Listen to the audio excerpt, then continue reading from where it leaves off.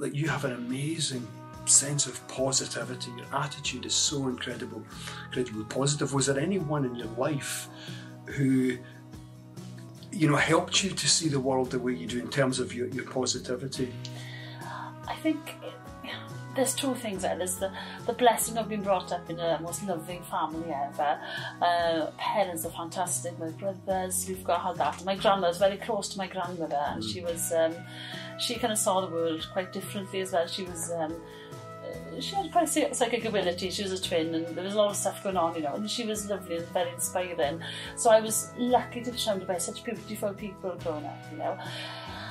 But apart from that, it was quite interesting, because I kind of knew myself from birth, do you know what I mean? So when I was looking at, so I had these lovely people I was surrounded with, you know, but I don't think there was a figure, you know, on how to like look at the world and stuff. But I think what happens, especially with sight loss, you kind of disconnect from the world and you reconnect something bigger. So it's kind of maybe not a person, but an energy. Do you know what I mean? So an energy that kind of guides you forward, you know. That reminds me, I remember so much details from your book. I've read it twice, you see. And I forget which chapter it was in, but you said when you learn to see the world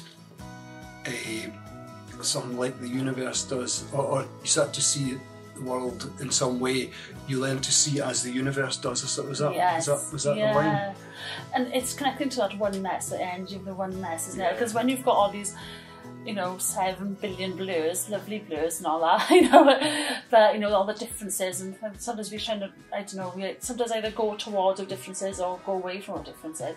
But when you kind of don't see that, you just see everyone as a collective. You know what I mean? So you kind of, you're kind of connected to this thing, and you kind of know how the universe works. Do you know what I mean?